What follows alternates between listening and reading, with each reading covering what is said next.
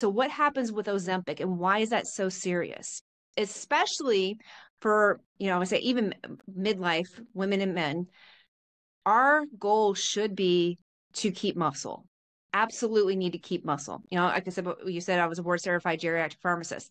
I work in nursing homes. I see the outcome of poor lifestyle decisions, unfortunately. So I'm seeing exactly what happens when you decide to go on a road of quick fixes, skinny, or just say, I'm not doing anything at all.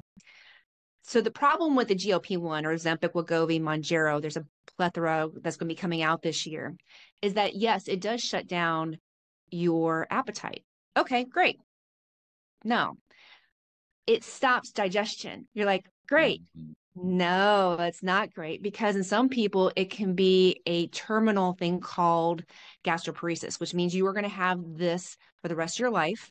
It totally shuts down your GI tract. And let me tell you, that is 10 times worse than trying to lose weight. It is horrible.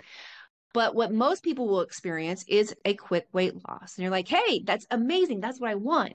Here's the problem. You're not hungry. You're not eating. Okay. That's the problem. And everybody's like, but that's what I don't want to do. That's why I'm gaining weight. That's why. No, it's not.